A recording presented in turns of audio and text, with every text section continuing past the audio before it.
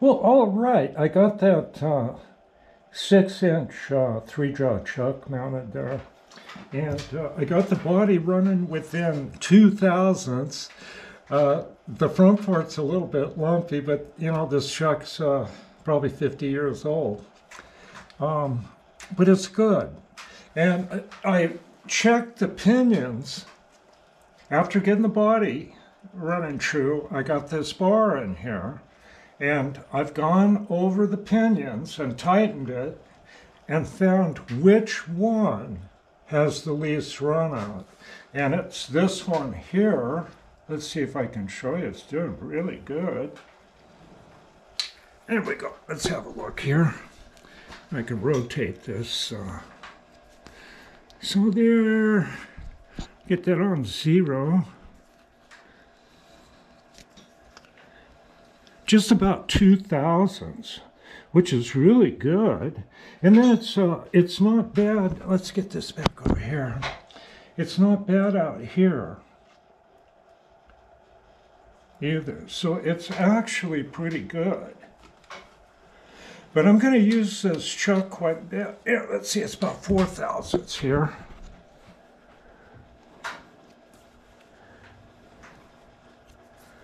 And I can correct it to a point, just pushing down on it. Let's see what it's doing now.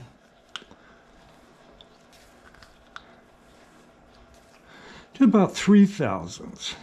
So I could definitely tweak that true by pushing down on it and giving it a little tap. But one of the problems I have here, I'm going to go ahead and regrind these jaws. And the reason I'm going to do that, I'll show you.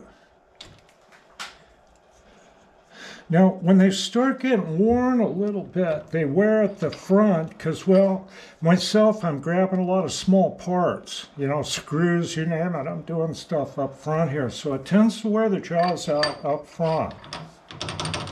So I got this bar in here. It's an old countershaft out of a transmission, and it's ground. It's getting scratched up, but it's still pretty true. So I'll take and just rotate this and tighten it until it stops right there. Now I can take and shake this. You can't hear it, but it's rattling quite a bit. Maybe I can put the indicator on there and you can see that. See? Now as I tighten that up, it'll of course improve. See? But it's still grabbing more at the back of the jaw than the front, and I want it to grab more at the front of the jaw instead of the back, and I'll show you how I'm going to do that by loading. Okay, now this is the grinder I'm going to use here, and it's a shop-built, home-built affair here. And I'm using what's available. And what's available is quite good. And this is a Sioux valve seat grinding wheel that I threaded an arbor to mount on this internal grinding spindle. And I like to use about as large a stone as I can get in there. So I will load the jaws with that ring device there, the 3-ring device. That's an OEM type tool that a chuck manufacturer used. It was shown on an old newsreel, World War II newsreel, America Goes to War. A very short glimpse of that thing. So it's documented. I didn't invent it. And it's the best way to do it that I've found. Okay, here's my grinder here. It's got a, what is it, 3450 RPM half-horse Baldor single-phase motor on it. All these flat pulleys run true. I make these belts myself. out of micro groove belts.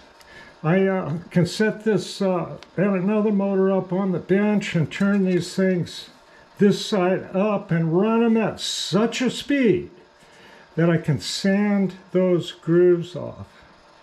These are extremely low cost and extremely available. I don't have to wait, order, nothing. I can fab one of these out in an hour, and then it lasts for years. I usually put a date on things. How long ago did I make this? 1995. So they do last quite a while. Okay, so I fabricated this spindle. It's got precision bearings in it. I'm going to be making more spindles because there's a lot of things I do with the tool post grinder.